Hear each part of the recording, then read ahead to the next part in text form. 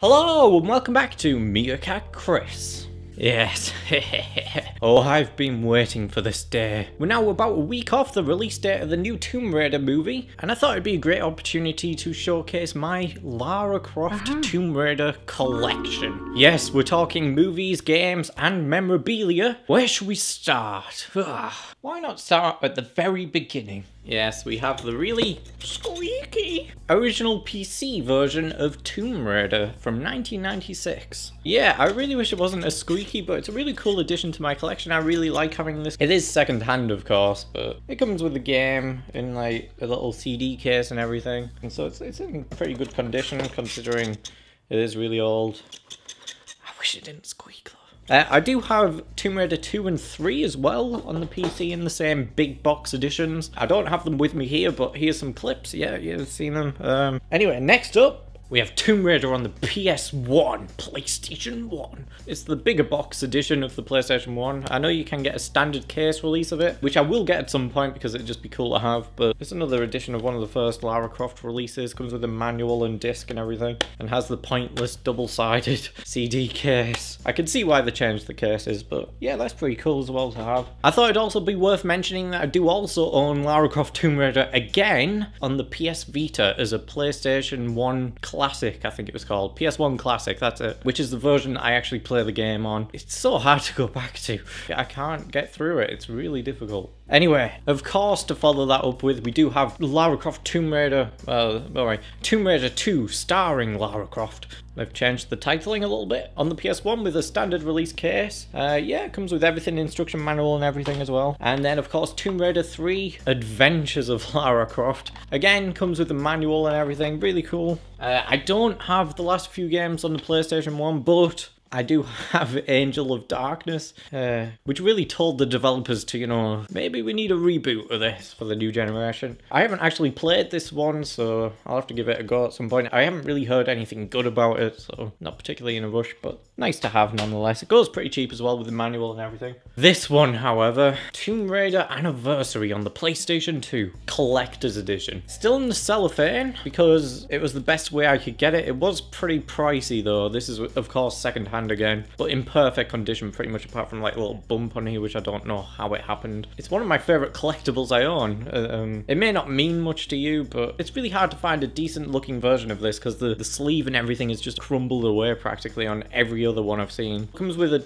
exclusive documentary, soundtracks, artwork, and trailers, which are pretty much all irrelevant now because we have them all on the internet. And then of course I do have the PS3 HD remasters of the first reboot trilogy of games, which is Legend, Anniversary, and Underworld, which are out of order here. That always irritates me. Why have they put Underworld in the middle? It's the third game in the trilogy.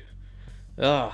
Next up, I do have Tomb Raider Underworld again on the PS3 in this limited edition slipcover case, but it's in really, really bad condition. I mean, it comes with everything, I think, apart from a oh no, it does come with a manual, and the 2 discs. It's so obvious that the previous owners used to smoke in the house because it's so brown and yellow around the outside of the case. And it's also dented quite a lot on the side. It's fine until I find a replacement. Next up, we have Lara Croft Tomb Raider Legend on the Game Boy Advance. I don't have a Game Boy Advance, but it was a cheap purchase and it's apparently still in its cellophane. I don't know. I do get a bit wary from time to time that it's just, you know, they've taken the actual game out and they've just put a bunch of rocks in there or something. Because realistically, you could probably get away with doing that. I don't promote that. I don't know why I was saying that in a cheery way. Yeah, I don't know. It's nice to display, and it was only a few pounds on the internet, so why not? Now, next up, we have the very game that got me into the Tomb Raider series and made me so obsessive over the character and franchise, Tomb Raider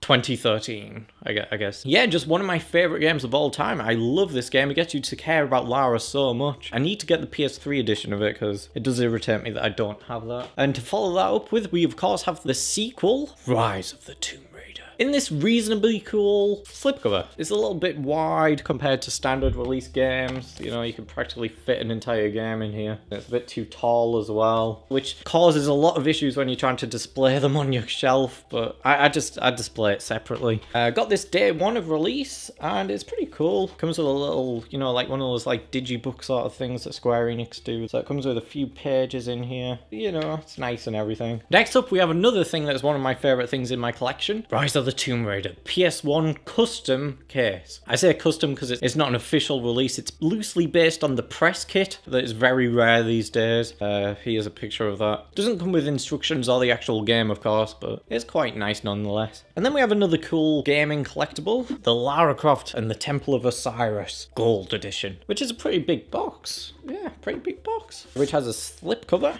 revealing the actual box. 2 boxes in one. Inside you would normally get the figure, a little figurine. Mine does have a sculpting error in that the pistols that she's dual wielding are too close to her face and it kind of scrapes some of the paint away on her face. It's just really irritating. It's not I don't think it's meant to be like that. Also comes with the actual game, of course, which I put with my actual collection of PS4 games, this one. Pretty decent game as well. It's pretty fun to play through. Comes with a little book. A little book. Of course, not a reading book, just pictures. My type of book. And then lastly, it comes with a little map. Little map. Yeah, I also got this really cheap as well. I think it was only like £10 or something, brand new. It's still in the cellophane, so I don't know why I would pass that opportunity up to get that. It's really cool. I mean, I'd probably pay for the figurine alone, not to mention the entire box and everything in it. And now we have a bit of an odd gaming choice, but Lara Croft, Tomb Raider, The Action Adventure. Yeah, it's advertised as Lara Croft for everyone, and an exciting new DVD game. Yes, that's right, it is a DVD game. No games console needed. I think yeah, it's based on the Angel of Darkness, which I showed earlier. But, you know, for people who don't have a PlayStation 2 and want to get into the Lara Croft series, I don't know. It goes pretty cheap if you're interested. I think it was only like £2. And in a nice slip, well, I wouldn't, not particularly nice slipcover, but still. Yeah, it's got a like, nice cheesy explosion behind her. And now we're into the movies. Of course, the Angelina Jolie ones. And to kickstart that off, we have the DVD box set, which has both... That's the wrong way. Tomb Raider 1 and Tomb Raider 2, or more specifically, Lara Croft Tomb Raider and Tomb Raider The Cradle of Life. In some really cool cases, I really like these. They come with a lot of special features on the back. I mean, a lot. And they come in some nice complementary boxes as well. This one's like got a grey tone to it, and then this one's got like a golden bronzy sort of look. And they look really nice against each other. I really like this. But of course, if I was to watch those films again for whatever reason, I would want them on Blu-ray, and I do have them on Blu-ray. Not the individual releases, which you can get, and now you can get 4K versions as well, which I really want to get into. But this is the 2-movie collection, which I typically hate, but I got this when these were still pretty reasonably expensive here in the UK, so I basically had no other choice. And they're not exactly great HD versions of the films. They're kind of more reminiscent of DVD quality, but why not? And then of course we have the pop vinyl Lara Croft from about a year ago, but it's got her dual wielding pistols, and she's based on the original Lara Croft from the original Tomb Raider game. She has her short shorts on there, and you know, it's just a really cool figure. Got a braid at the back. Really nice sculpt and detail on this one. It goes pretty cheap online as well, so it's worth picking up if you can. I really enjoyed unboxing this last year. And I just found out today they're releasing a new pop of Lara Croft, but in the form of the new movie version, which is basically the 2013 Tomb Raider game. So I am definitely going to be buying that when I get a chance as well. And then of course, you know, being my favourite Tomb Raider game, I of course have a Tomb Raider action figure of the 2013 game. Comes with a pistol, a bow, a shotgun, and her little axe that she uses to climb stuff. Doesn't really have a great likeness to her in terms of face detail, but really nice figure with some really good accessories, and came in a really cool box as well, which I don't have with me, but here it is nonetheless. Pretty pricey figure though as well, so if you're gonna look into getting one of these, I'd be very careful. Yeah, I want to get the Rise of the Tomb Raider one as well as the Rise of the Tomb Raider statue, and I've been looking into getting that cheap for quite a long time. I don't know if that's ever gonna work out, but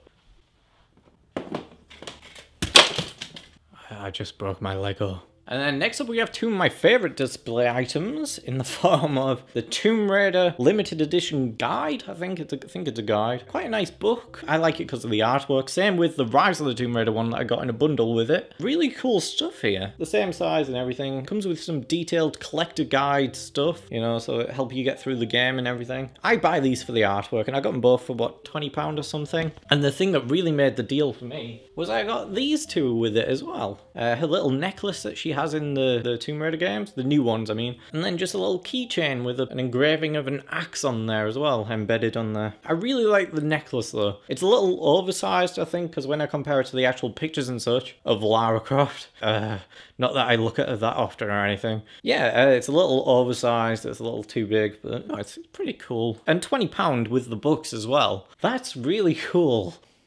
Oh my god. Oh. Oh. Okay. That's everything.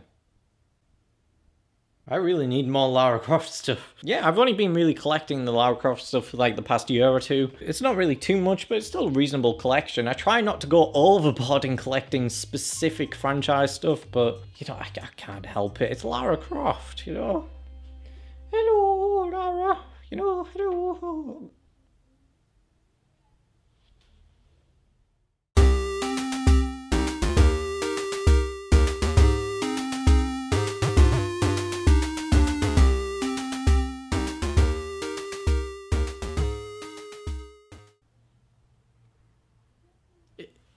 It's my babe.